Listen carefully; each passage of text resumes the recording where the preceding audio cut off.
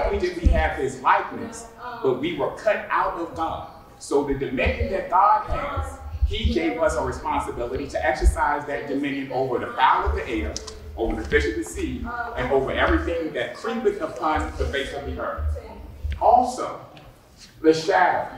When we look at it in the Hebrew writings, they were written using pictographs or images. So their letters are not like our letters, but they were letters or pictograms or shapes of images that really spoke to how they defined the word. So the first letter has the appearance of a fish hook, something that is cut out, like you stuck a hook in the water to fish, and then you reel it out, it comes out. So the first image is that fish hook. The second image, lamed, is the image of an ox head or a goat, and it has the connotation of learning, studying, or teaching.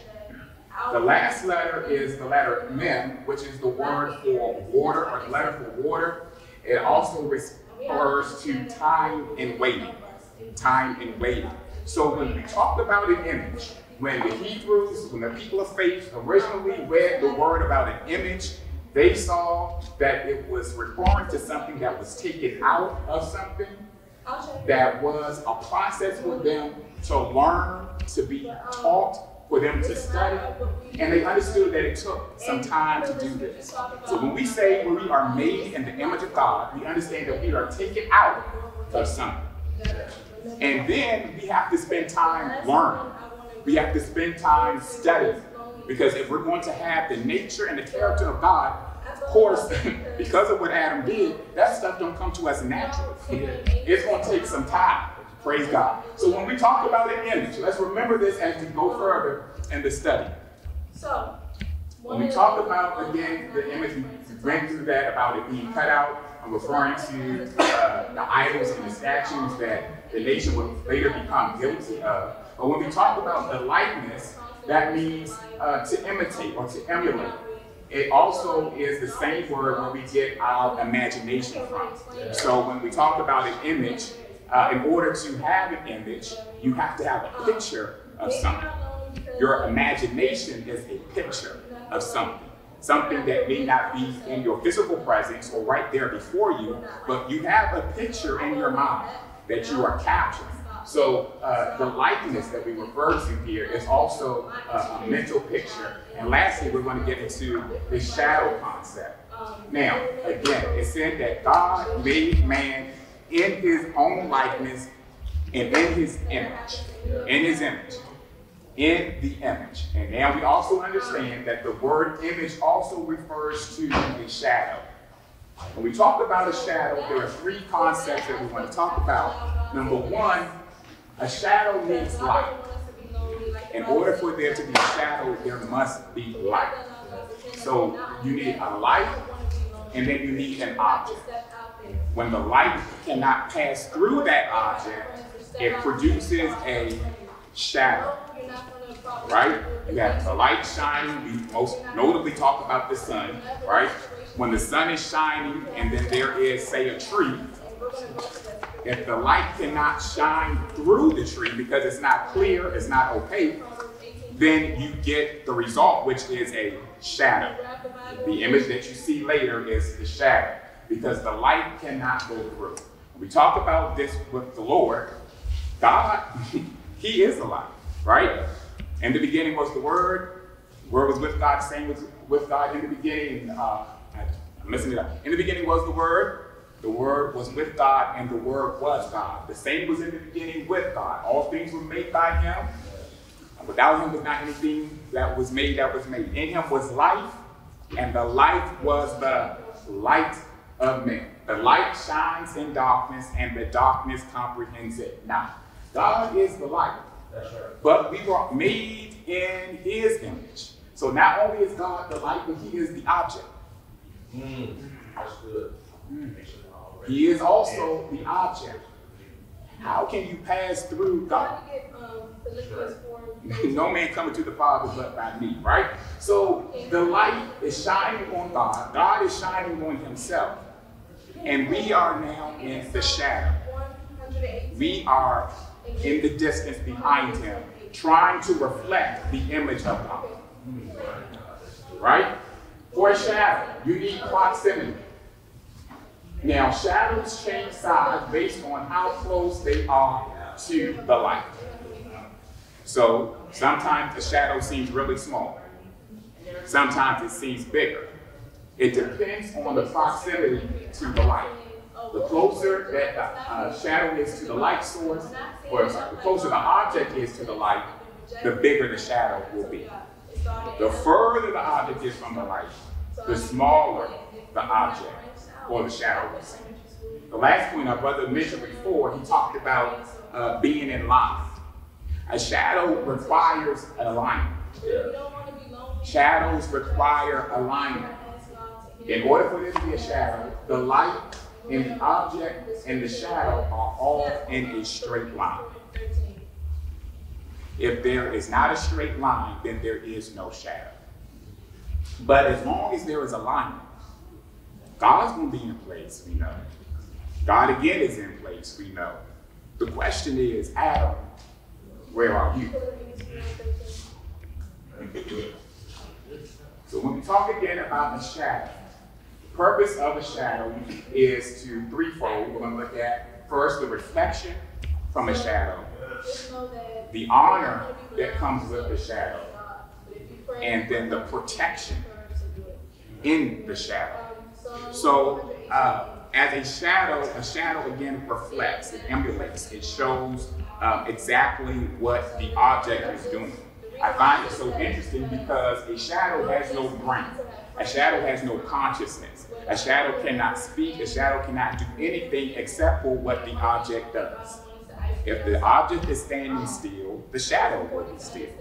If the wind is moving a tree, then the shadow will appear to move. The only function of the shadow is to reflect what the image does. It does not go off on its own. It cannot go to the left when the shadow is standing still, or when the object is standing still. It cannot choose to move in its own course or pathway. The only purpose of the shadow is to reflect the object. So then, if a shadow chooses to go its own direction, Adam, where are you? Because the object has chosen its path. And you're only supposed to reflect what that object shows. As a believer, our job is to reflect the Father, right? Do whatever He says, we do. When His Word tells us to do, that's what we do. When it tells us to pray, we pray. It says men ought to pray always. When it says that we ought to bless the Lord, it says I will bless the Lord at all times. Because we reflect what the Word says, because the Word is the Lord, our only job is to reflect God. Any deviation from the reflection is not a shadow. It poses the question, Adam, where are you? Because you're not reflecting the object or God whose pathway you should be standing in. You've chosen to go your own way. Number two, the honor. God declared man to be His living image. God declared man to be His living image. No other religion gives man such a high honor. In most cases, people are seeking to get copies of an image of their God. They want little Buddhas, right? They want little statues that they can bring into their home, that they can pray to, that they can see, that they can worship. Not with God. God says, I'm making you in my image. So you are the image of God. You don't have to go and seek an idol. You don't have to go and seek anything to bring God closer to you, because you are in the image of God. You don't need any rocks or forests or trees or anything, but we present our bodies as a living sacrifice, or we present our bodies as the shadow of God. Yes. We present our life as that. Number three, there is a protection that comes with being a shadow. Shadows denote protection. Just like the shade that you get from a tree. If it's raining tonight, and if you were outside and had no umbrella, if you could get under the branches of the tree, you're under the protection of that object. It has a branch that's covering you, and under its shadow you can find refuge. The scripture put it this way, Psalm 91. He who dwelleth in the what? Come on. Right? Shadow of the Almighty. So there is protection that comes to us when we are in the shadow. However, when we step out of that shadow, just as we were protected in the shadow, we are then left subject to trouble, to peril, to danger, because we have chosen to leave the place of protection. Yes. Adam, where are you? Let's go further. So Genesis 1:28. Try to make sure I'm doing my time. God blessed them. God said unto them, be fruitful, multiply, replenish the earth, subdue it, have dominion over the fish of the sea, over the fowl of the air, and over every living thing that moveth upon the earth. All right, so we've already established the fact that man was made in the image, made to be a shadow, but now when we consider again the headship that God gave to man, we see that here in the blessing from Genesis 1:28. Let's look a little further at these words. When we talk about headship, and from the scripture we read the word subdue, and we read the word dominion. All right? To subdue means to conquer. It means to bring things under control. So when God created man in his own image, because God has all things under his control, he told man, while you're here on the earth, subdue this earth. Take control of the earth. So when we talk about headship, and I wanted to pause here to make a statement. I know we talk about the man being the head of the home and house, and we're going to get to that a little bit, but when God, in the first commandment that he gave to man, he did not make us to be lords over people. He did not want you to be lords over individuals, but he made us to subdue the earth. He made us to have power over the earth. That's why Adam was so blessed by God that all things were under his control. He had the mind of God. He went around naming the animals because he had the mind of God. Who knew what to call a giraffe? Adam did, because he was in the image of God. Who knew what to call an elephant?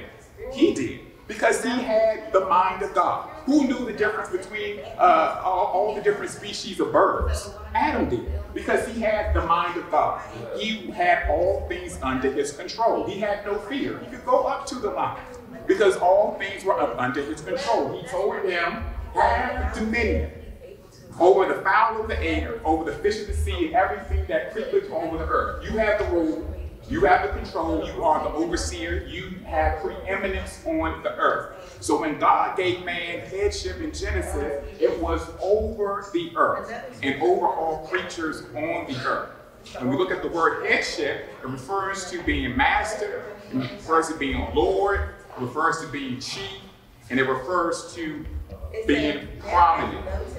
But the scripture also shares with us that there are things in place in the world, and actually this episode here in the book of Genesis is where we first get more of an in-depth look at this, because when we talk about rediscovering our headship, we have to acknowledge that, well, that is a statement where we're acknowledging that man lost his headship.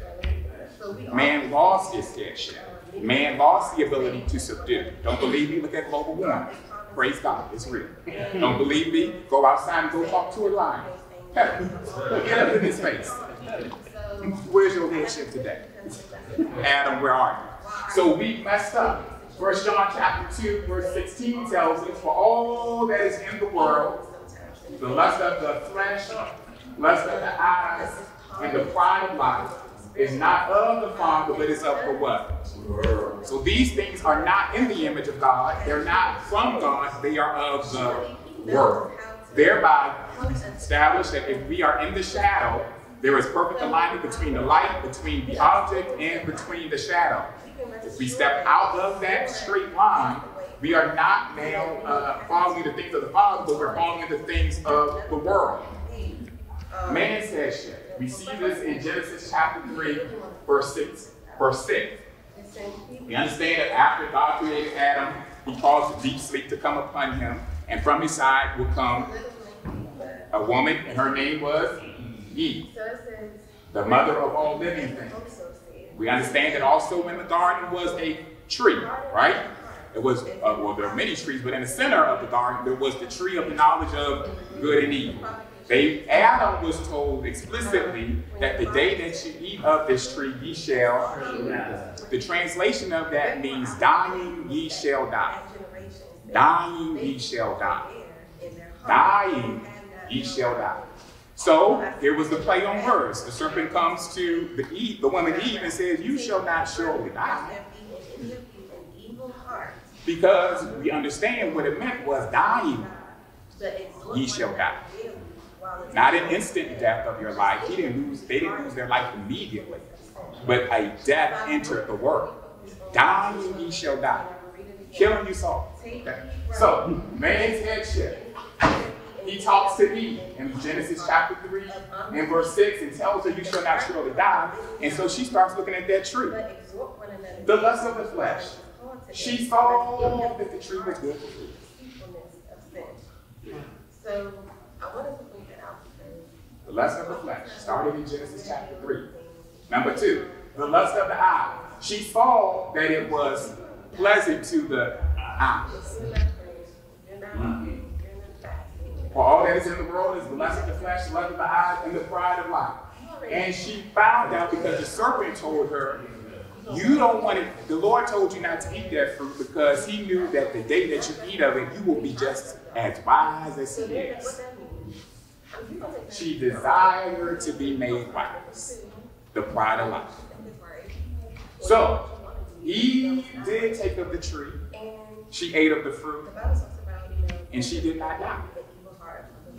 And then came Adam. And she talked to Adam.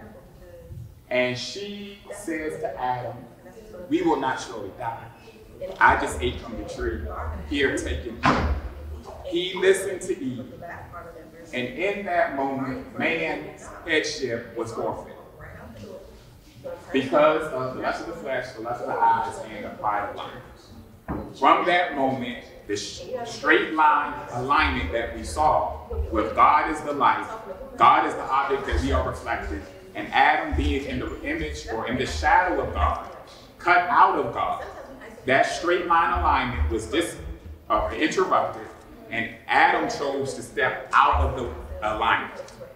And now we've got a situation. Genesis chapter 3, verse 9. The Lord God calls unto Adam and says, Adam, where art thou? What does Adam say? I heard your voice and I was afraid. Now this is immediately how you know Adam has lost his headship because he's scared. You mean to tell me just yesterday you was talking to the gorillas and apes and tigers and bears, oh my. And now because God is in the asking, where are you? Now you're scared. Because remember, in the shadow there's protection. But when you leave the shadow, when you leave being in the image of God, now you're unprotected. And so now he's afraid. The scripture tells us that Adam and Eve immediately, when they ate from the tree, their eyes were open, they realized they were naked, and they tried to cover themselves. So sin, when we step out of headship, when man stepped out of headship, sin immediately goes to work on your psyche and on your mind. You can't even sin comfortably. You can't sin comfortably. There's no way you can sin comfortably. So what did they do? They had to go find some leaves. Let's get some leaves and cover. What are you covering? Because you've been exposed. So when you leave headship, you're now exposed. You're afraid, you're exposed, and now you're hiding. Trying to cover yourself with whatever is convenient. The first thing you can find is some fig tree leaves. And so you put that on, and now you identify what areas are problematic and what have now covered what should not be seen. And so you're trying to cover yourself because you have now convinced yourself, because you're so smart, because you desire to be wise. And now you're saying, I'm afraid because I was naked, so I hid myself. The Lord says to him, who told you you was naked? Who told you all this? Did you have something? Yeah. No, you're good. But to go along. So my topic was God is looking for art now and dealing with me Adam, they had a set time to meet. You won't get to it. So It was in the cool of the day. In the cool of the day. Yes, it was a prescribed time. Yeah. That they were teenagers who they I were know that's deep challenging. with the Lord. Yeah. I know y'all did it. So The I'm days not stars, open up. the way you Go. dress, Go. y'all got No, are you going? Yeah. But you go Oh ahead. no, everything I do. no. I know. So we're good. This is good. This is all good. This is all good. The word of God is good. You can feel free to chime in. That's how we get strengthened by hearing everyone's perspective. So yeah. So he's afraid, he's naked, and he's hiding. And as Pastor Freeman just mentioned, this was not something that caught him by surprise, because they did have that standing appointment, right? Again, we talk about this alignment. There's an order. There's a system. Right? And so God came every day in the cool of the day, walking in the garden to talk to Adam. And now, because Adam is not dumb at all, he knew that that appointment was coming. He knew he had to give an answer as well. But because his headship was gone, again, he's now not covered. He's not covered. Don't ever be in a position when you're not covered. Don't ever be in a position where you're not covered.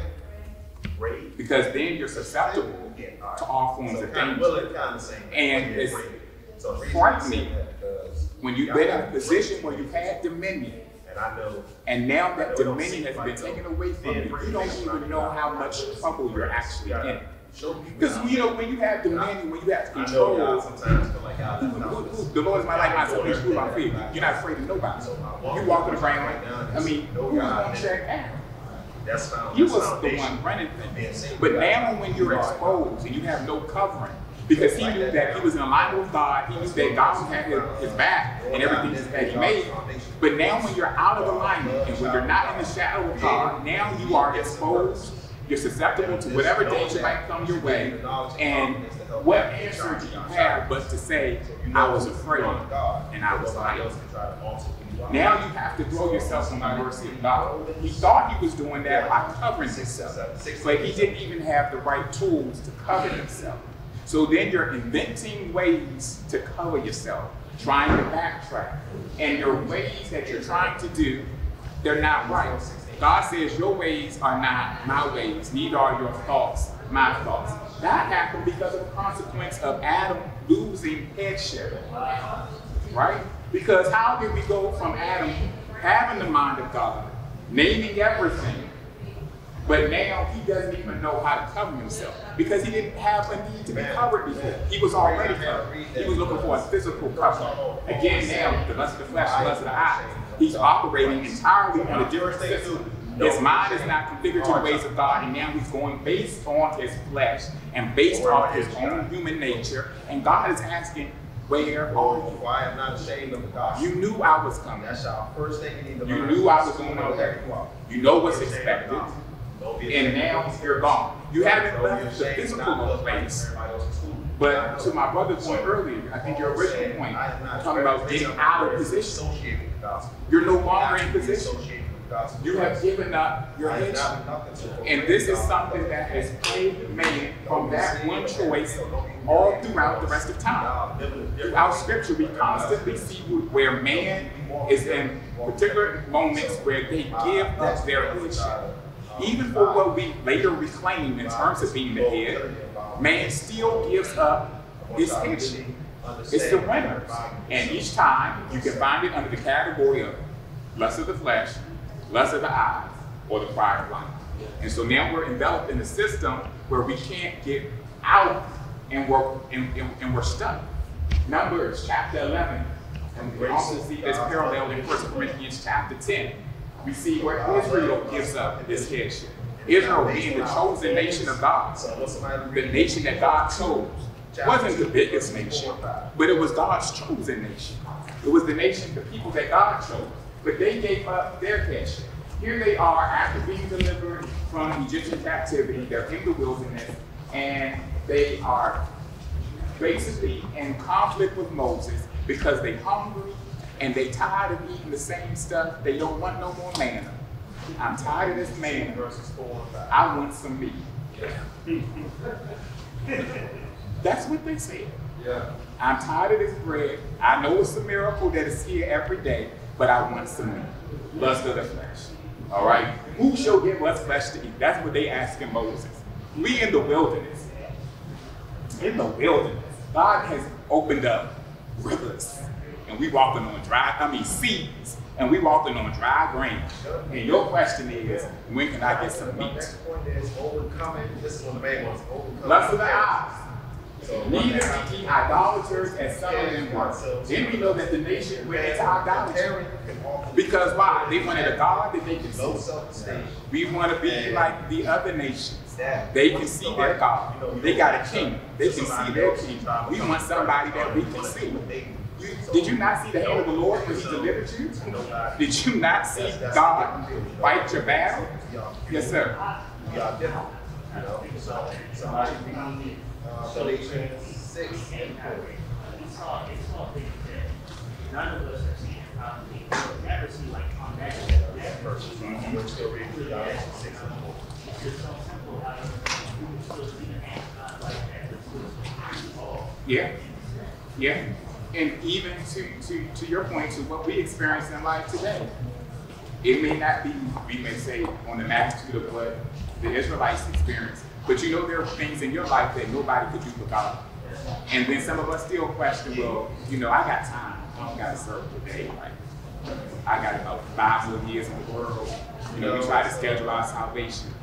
Nobody ever tested. Okay. Some of us try to schedule our salvation because we knew we had some cut up time in the world. And then when I get about 30, 27-ish, 30-ish, but 27 I'll start coming, and then by 30 I'll really be in a group that I can be saved for real. We thought that we had time. Nah. Pride of life. Neither let us tempt Christ, neither murder. So Israel gave up this nation as well. And the consequence, God had given them a land, right? Home of milk and honey. They had vineyards they did not plant. They had homes they did not build. But because of their disobedience, they found themselves in captivity, kicked out of their land, exiled. Everything that they had all had been turned down. Because even as a nation, they gave up their spot of prominence. Lord help us, right? So man is struggling with his head. Thank God for Jesus, though. Hallelujah for Jesus, because we didn't know what we was going to do. So St. Matthew chapter 4, verse 1 through 10, we see the temptation of Jesus. After Jesus was baptized, the Bible tells us that he was led of the Spirit into the wilderness, and here he was tempted of the enemy.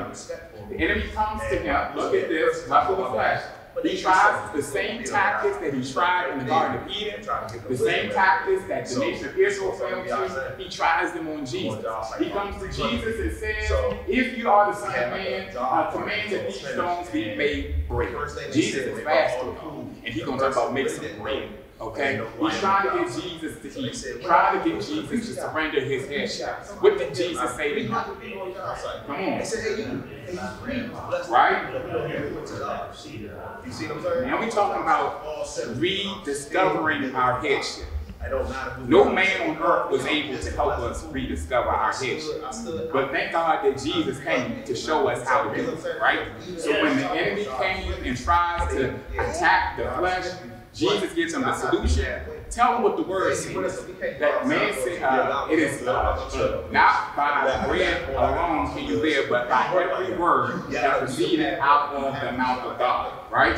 Then he tells them, he took them up onto a high mountain, and he tells them, look at all the kingdoms of the world that are here. All these kingdoms I'm going to give to you. I'm going to make you the head. The enemy's telling Jesus, I'm going to make you the head. I'm going to give you these kingdoms. Kingdoms that Jesus already possessed. Okay? He's going to tell him, I'm going to make you to have all these kingdoms. Lust of the eye. He tries to get the Lord to fall down. But again, Jesus tells him, it is written. Right? The third time, he comes to him and tells him, well, I'll give you everything, all these kingdoms of the world for a moment in time, I'll give to you if you will bow down yourself and worship me.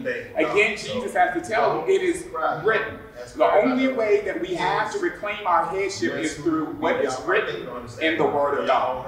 It is not going to come through no self-help course. It's not going to come through no support group. It's not going to come through any other means but by the Word of God. I'm not discrediting the support group or trying to tempt you with the world, the systems of the world, the things that the world has to offer. We understand that there is a victory that overcomes the world. And in 1 John chapter 5, verse 4, it tells us that victory comes through our faith. Through our faith is the way that we're able to do it. And lastly, when the devil comes to try to tackle again, we're told in James chapter 4 that we should resist the devil and that he will flee from it. So again, every time that we see these attacks that have come, trying to threaten the headship that man was designed to possess, which again was never to lord over people, but he made us to have dominion over the earth, to subdue the earth, to have dominion over the fowl of the air, the fish of the sea, and over everything that creepeth under the sea. But when we look in 1 Corinthians chapter 11, verse 3, this is where we see in the New Testament where it talks about the order of headship. He says, but I would have you know that the head of every man is who? All right. So when we talk about rediscovering headship, it starts right there. Not your headship. Understanding who was the head of you. And the head of every man is Christ. Again, we have our example of being in the shadow of God, with him being the light, him being the object, and us being his shadow or his reflection. If we are not trying to reflect the object or the image of God, then we have no basis to claim headship at all. Because if Christ is not the head of man, or is not your head, then you have no basis to claim headship over anything else. It begins with understanding that Christ is the head. Christ is the head. I think I have I'm just encouraged y'all. And when we look at this word in the Greek, this word translated as head in that scripture, it also refers to not just being the head, but also being a cornerstone. You don't have to have a cornerstone.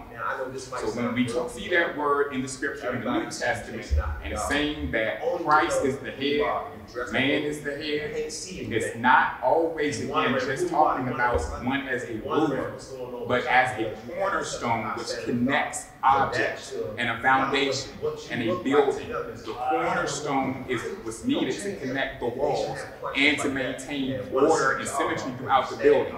If a cornerstone is at a wrong angle, then every wall for that building will be slanted and eventually it's going to fall down with time.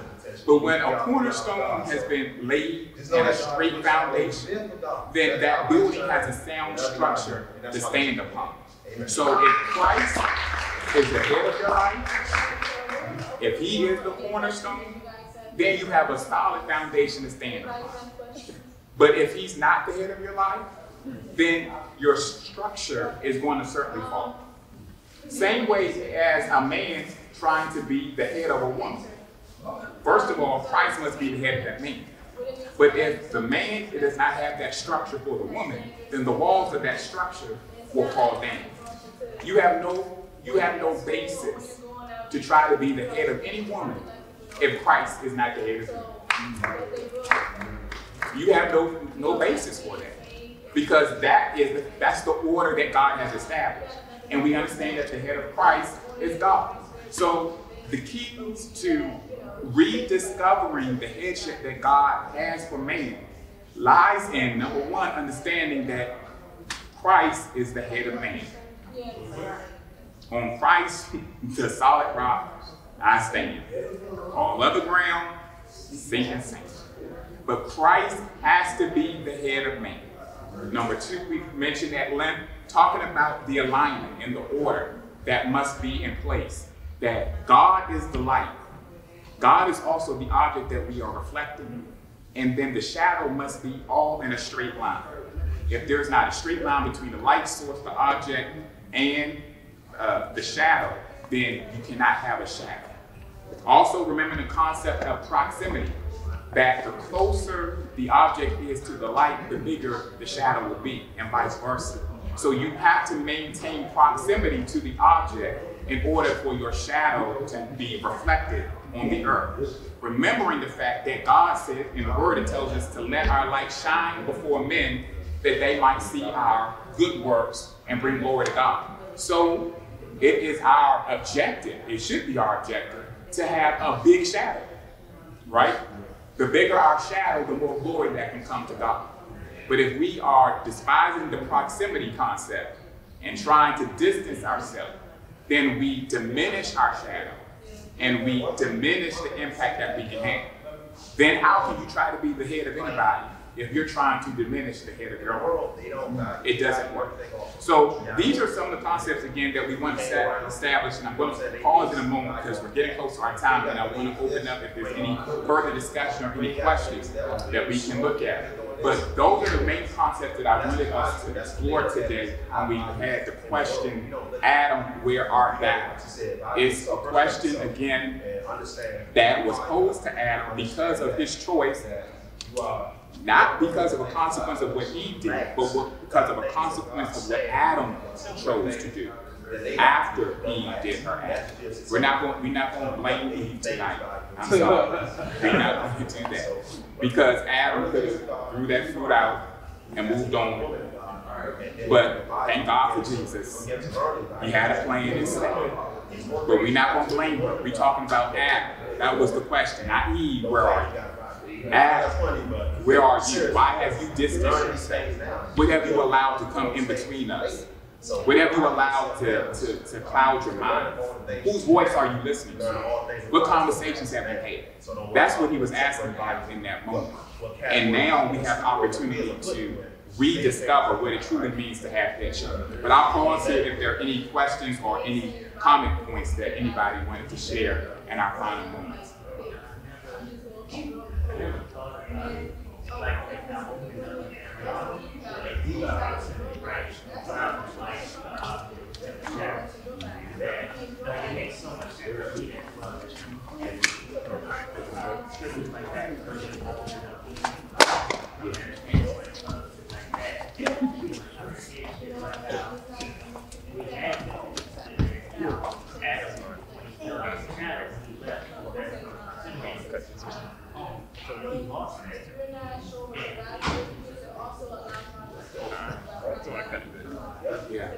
Scripture helps us to understand Scripture. Very little, line upon line, and precept upon precept. But I too was blown away when I was studying this a couple months ago and discovered that image and shadow were so closely related. It made me look at it again another way, because who has ever had to ask their shadow, where are you?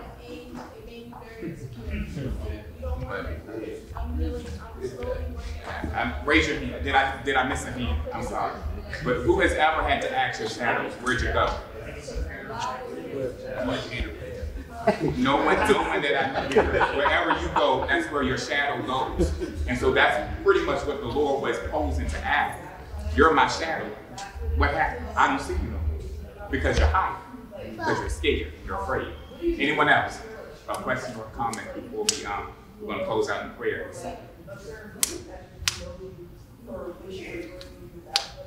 No? All right. Well, I want to pray before we close out today. And again, thank you all for walking with me through what I studied. And hopefully it made some sense to you and you were able to glean something from it. But I do want to pray for us collectively as men, young men, that as we're in this world, like we said, now because of a consequence of Adam's sin and the fall of man, there's just so much presented to man that you can easily lose that alignment, right? And even trying to do the right thing, you can find yourself going the wrong way.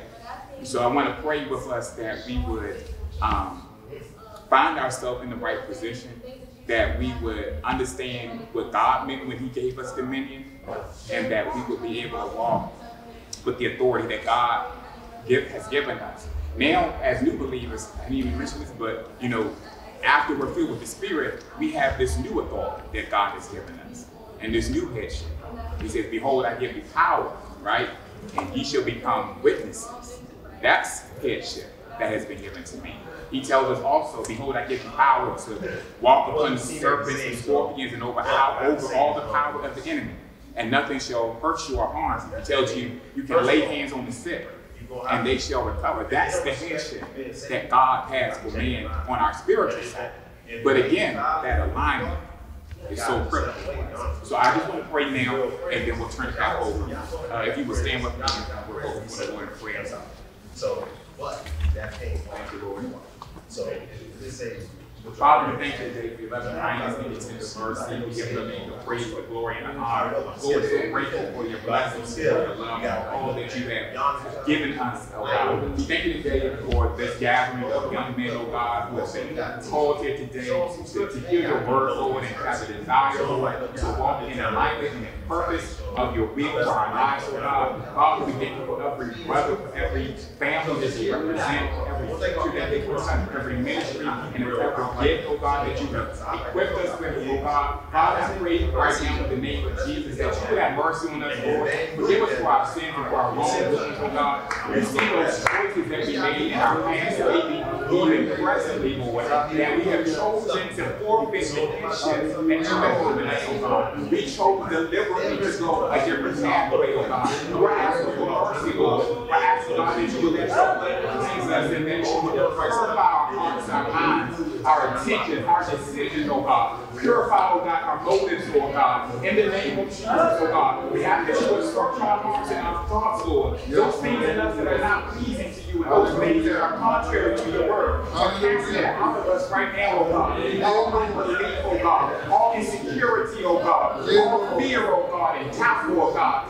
Confusion and questions in our mind, questioning, oh God. Oh God, the path that you are calling that you have for our life, God. We cast it out of our minds today, oh God. In the name of Jesus, Lord. We pray right now in the name of Jesus. And when you come looking for us, oh God, that we will position ourselves to be bound by you, oh God. That we won't look for our counterfeit covering, oh God. That we won't try to cover ourselves with leaves, oh God. That you have covered us with your blood. We are brought by, oh God. And Father, we stand on the promises of your word, Lord. We ask in the name of Jesus that you would touch our minds, oh God. Oh God, oh God, that you would touch our thoughts, oh God. Our associations, Lord. Those who we come in contact with, oh God. Those who we entertain, oh God. Father, God, our thoughts and our decisions, oh God, to be based by your word, oh God. We rebuke, oh God, every thought of the enemy, Lord, the desires, oh God, to bring us into a path of destruction and degradation, oh God, to walk contrary to your word, Lord, to be disobedient to those things that you have called us to do, oh God. We want to be men of God, oh God. As the word says, oh God, show yourself a man, Lord. Help us to be the man of God that you have called us to be, oh God. That we might walk in dominion and authority, oh God. Not lording over others, oh God, but walking in the divine authority that you have called us to do, oh God. Where we can lay hands on the sick, hallelujah, and oh God, that we can be a witness, oh God, to souls that are lost, Lord. That you will be converted by our testimonies, oh God. That they will cry out, what must I do to be saved, oh God. Help us to walk in the authority of your word, hallelujah. That we can call things that are not as though they were, oh God. In the name of Jesus, hallelujah. Father, oh God, that your spirit rest upon us. Like Moses will do your will, oh God. Even as we go to serve this one tonight, Lord, we ask that your power and your glory, Lord, will fill the sanctuary, oh God. I will never fall, oh God. And your signs and wonders we perform tonight, oh God. By the power of your spirit, hallelujah. Let souls be delivered, Lord. Let souls be saved and let lives be transformed, oh God. Oh, I pray for healing right now. In the name of Jesus. And all the person of others tonight, you know of the afflictions of the body. Yeah, Lord. Woman in your name, Lord. We give them the praise today. We give them the glory